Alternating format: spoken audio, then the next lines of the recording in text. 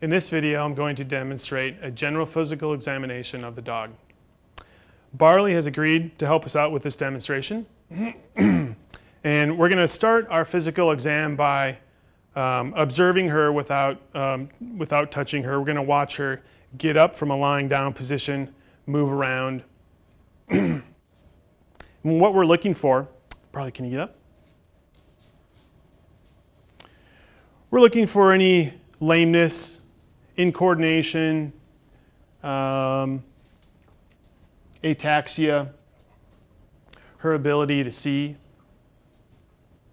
We're listening for any scuffing of the feet, things like that. Her comfort level, does her posture suggest that she's comfortable, is she stiff anywhere? So I usually start with this, either in a hallway or in the exam room, but it's nice to have a little bit more space to watch them move around. So next we're going to start our hands-on examination. You can either do this on an exam table or you can do it on the floor. And it's really a matter of preference. For small dogs, I put them on the table. For larger dogs, I'll do this with myself kneeling on the floor. So the first thing I want to do is I want to make friends with my patient. And so, hey girl, how you doing? So with her, it's really quite easy. She's a nice dog. This is my dog, so she's very familiar with me. So she's not nervous. But a lot of your patients might be a little bit nervous, and you may need to apply a muzzle. And so, Marley, can you stand up? Let's go. Let's go. Can you stand up? Let's go. Okay. So to apply a muzzle, the element of surprise is somewhat important. And so if you come from behind and adjust the strap, so this obviously prevents them, or helps prevent them from biting you. It also gives them something to think about other than what you're doing to them.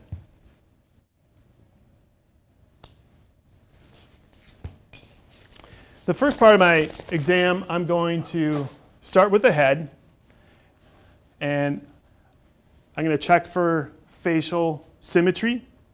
So I'm going to look, and I'm also going to feel. I'm going to run my hands along the muzzle, along the mandible, along the maxilla, up around the orbit.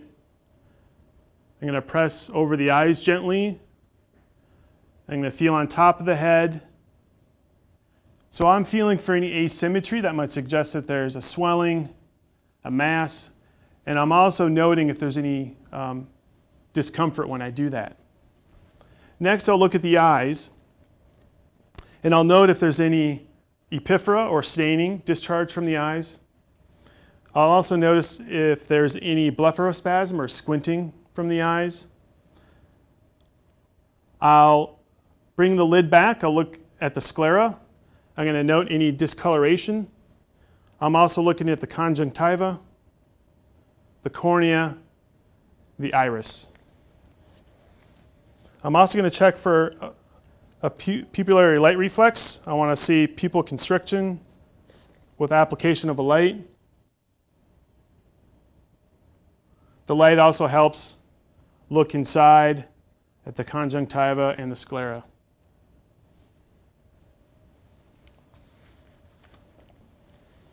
Next, I'll move my way down to the nose. I'm going to look at the nares.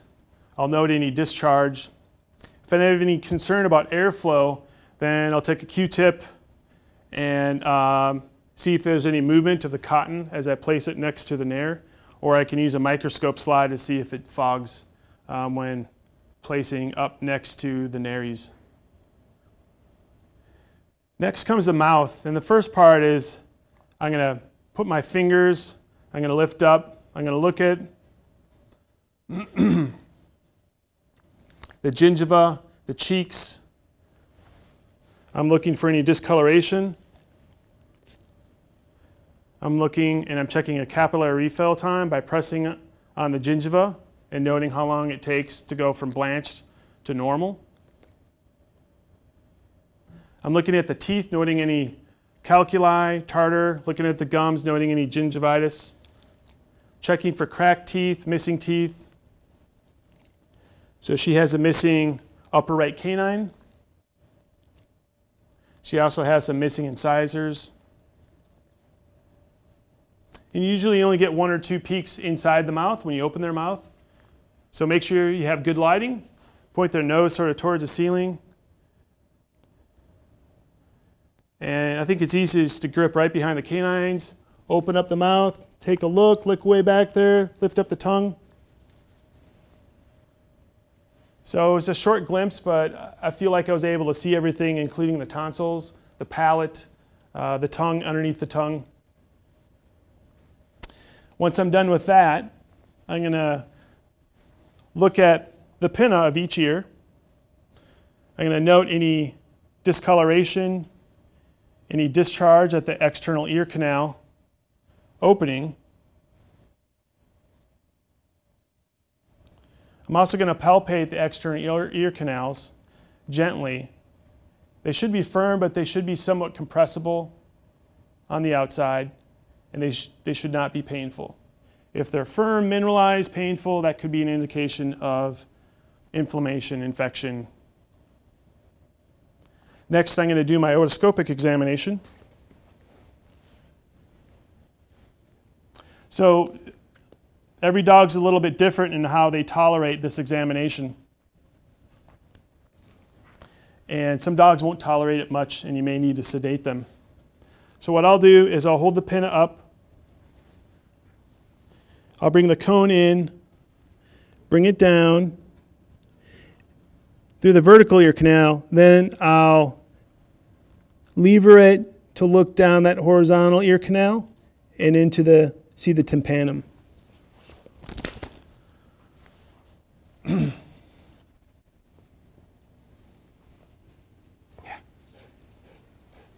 Let's move over here. Yeah. Good girl. Yeah, you're just going to lie down, aren't you? That's okay. We can do that. Yes.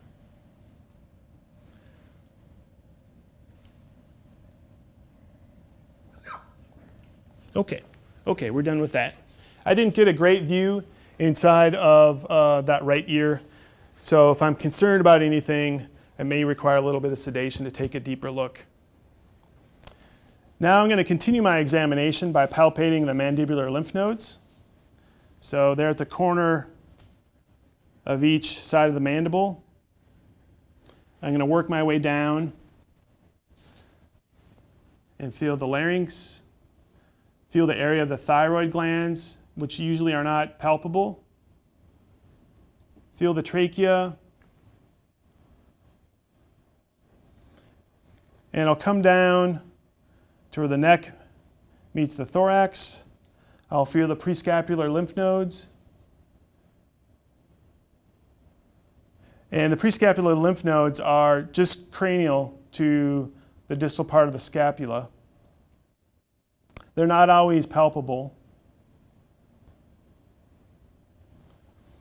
And then I'll run my hands down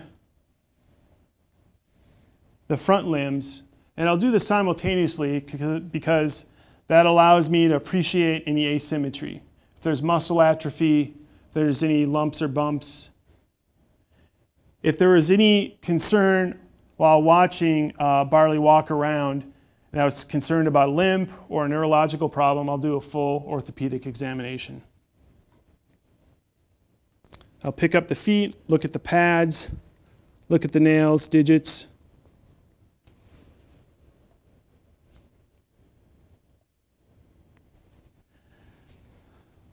Then I'll work my way back, running my hands over the thorax. And again, I'm feeling for any kind of masses, areas of discomfort. And now I'm going to do my thoracic auscultation. I'm going to use the diaphragm part of my stethoscope. And I'm going to feel for the point of maximum intensity of a palpable heartbeat. So I use my left hand here. I feel for that. And that's where I'm going to put my stethoscope, because I know that that is going to be the apex of the heart, so I can hear the mitral valve the best there.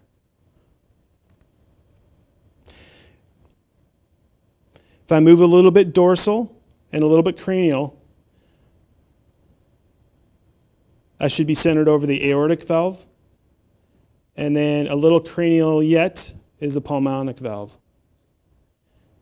As I listen to the heart, I'm also palpating with my right hand the femoral pulse. I'm noting any pulse deficits and also the strength of each pulse. If I'm having a hard time hearing heart sounds, it might be necessary just to have the patient stop panting. So you can bring your hand up like this and just sort of point their nose up in the air a little bit. Some people think it's a little easier to do auscultation, standing over the patient. I'm now going to auscultate the right side, listening for the tricuspid valve.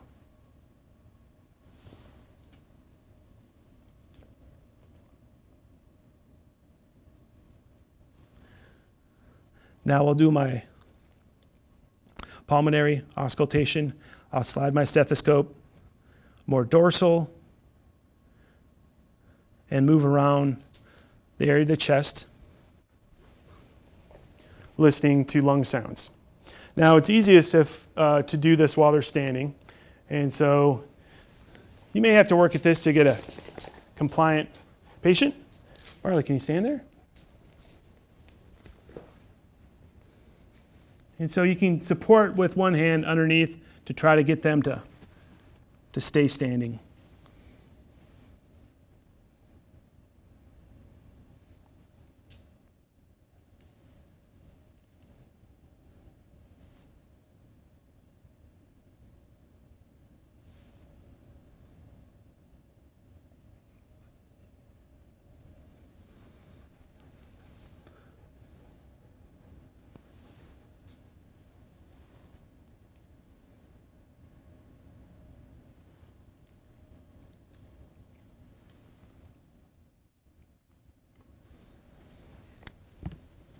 Okay.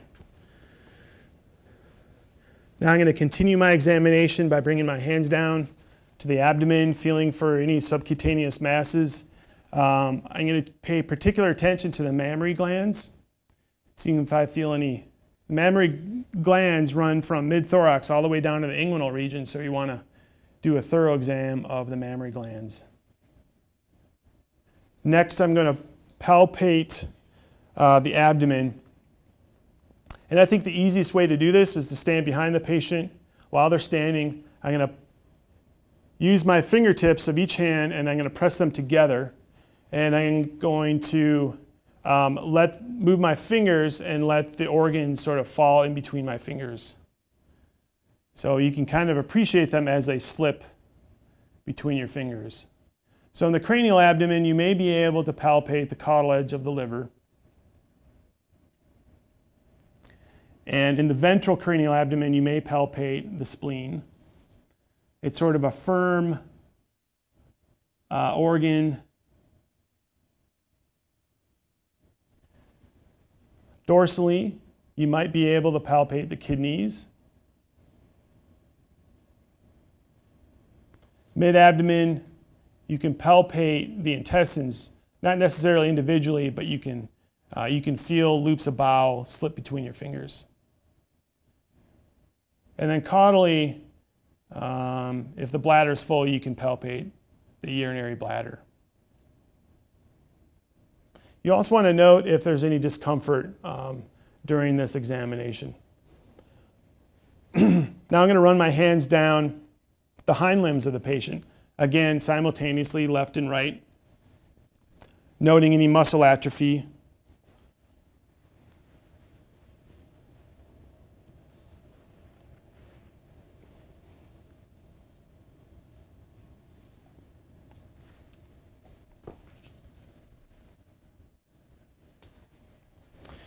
And I'm going to lift the tail up. I'm going to look at the anus. I'm going to look at the vulva. You may have to spread the skin apart to see. I'm noting any discharge. And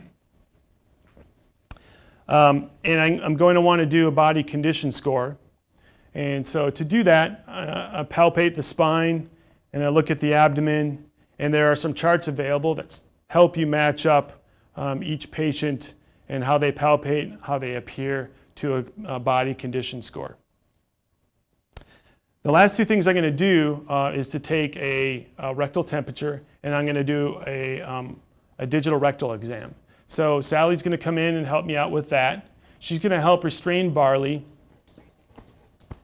the front end. I'm going to put a glove on with some lube.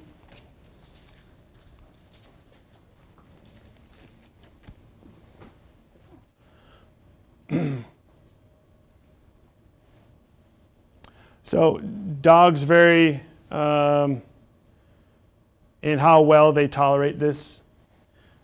So you might find that some patients actually may need to be, they won't tolerate it. And so just go slow. I'm going to advance my finger. If this is a male dog, I want to go in and I want to feel the prostate if I can. And I'm feeling for symmetry of the prostate, get an appreciation for how big it is, and also to see if it's painful. I'm also feeling if there's any rectal masses. And then I'm going to feel for the anal sacs. And I won't typically express the anal sacs unless there's a specific problem with the anal sacs or glands. I want to palpate them, though, to make sure I'm not feeling any masses, making sure that they're not enlarged or painful. And then when I come out, I want to check and make sure I don't see any blood on my glove, parasites, things like that. I also want to inspect the skin and the hair coat. I'll note any areas of alopecia. I'll spread the hair apart and look at the skin. I'm looking for parasites. I'm looking for abnormalities such as papules, pustules, collarettes, hyperpigmentation. And it's not enough to just do the dorsum of the dog. You also need to do the ventrum of the dog. Barley, can you lay down? Can you lay down? Lay down. All the way. Good girl. Good girl. There are a lot of conditions that manifest itself only in the ventrum of the dog, and so you need to look underneath. So again, I'm looking for papules, pustules, flakiness, epidermal collarettes, parasites. It's also a good time to double check the mammary glands. And then once you're done with your examination, you can repeat your hands-off examination, watch them move around the room. If I have any concerns about a lameness or some neurological abnormalities, then I'll do a more thorough neurological examination or orthopedic examination. If I have concerns about an ocular problem, then I'll do a more complete ophthalmologic examination. That concludes the general physical exam of the canine.